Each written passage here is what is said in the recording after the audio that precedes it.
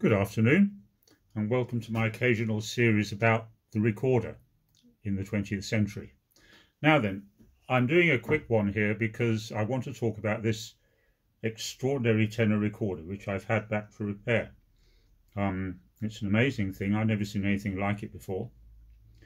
And it's made out of cocobolo wood, and the edge which I've now repaired had been cut back to quite a big extent, so I've replaced the labium, which was not an easy job, but never mind, it was fun doing it.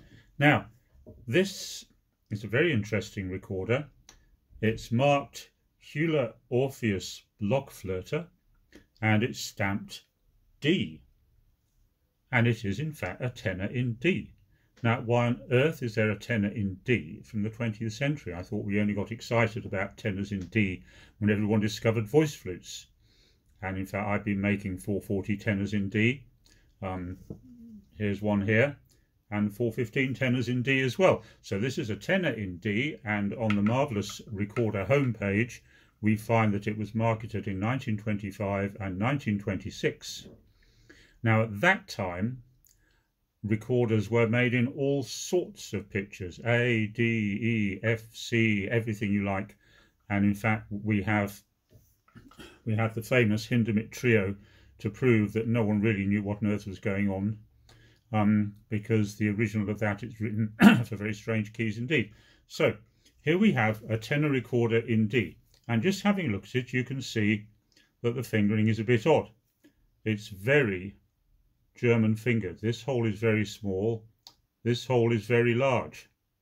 And in fact, I had a look at Robert Ehrlich's wonderful essay, which has just come out, and he says that Peter Harlan, who was one of the main movers in the 20s and 30s behind the recorder and the rediscovery of the recorder, invented German fingering. Now, he apparently claimed later that it was a mistake, but nevertheless German fingering became uniform right throughout Germany. Now, the thing about German fingering, as you know, those of you who have inadvertently bought a German fingered recorder, never mind, it goes easily from top to bottom with single finger spacing.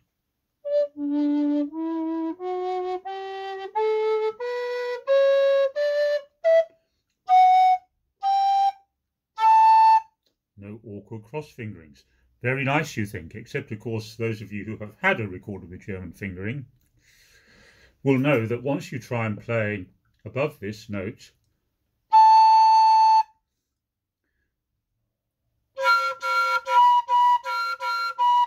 not very happy with that one, and if you try and play the flattened version of this, it doesn't work at all. Now, if you'll excuse me, I'm just going to try and work out D, E, F sharp, G, A. That's right. I could always get that confused. This is an A, not a G, as it would be on a C tenor. So, the A and the B natural works, but the B flat or A sharp doesn't work at all because this hole here is far too small. And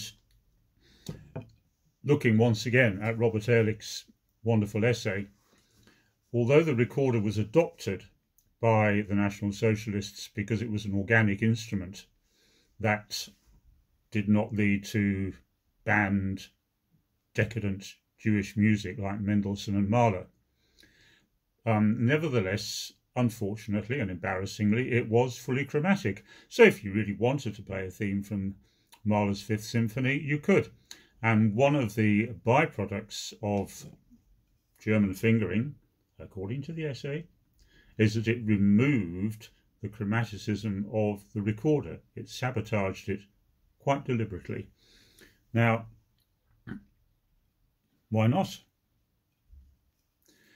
That is the conspiracy theory of today anyway. So we have here, this is a 440 voice flute in D.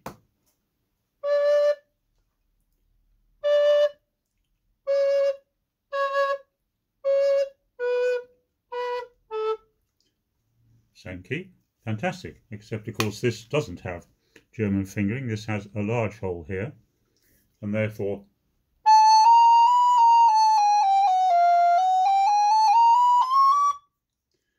and you also notice that this does not play the high notes, and there'll be something in the bore that militates against that, but probably the German finger doesn't help. Just play that again just to remind you. Very flat. Non-existent. Next one. Just doesn't happen. So, very interesting tenor recorder. Stamp D. Stamped, as I said, Hewler Orpheus Blockflöte, marketed between 1925 and 1926. Another interesting thing that I'll just point out, once again from Robert Ehrlich's wonderful essay, which I encourage you to all get from David Lasocki's website, is that apparently in 1937 a missive went out from the Third Reich to the Hitler Youth saying that from now on only the C and F tuning was to be used throughout the Reich. And now we are all indeed in C and F tuning. So isn't it strange where history finds us? Thank you very much for watching.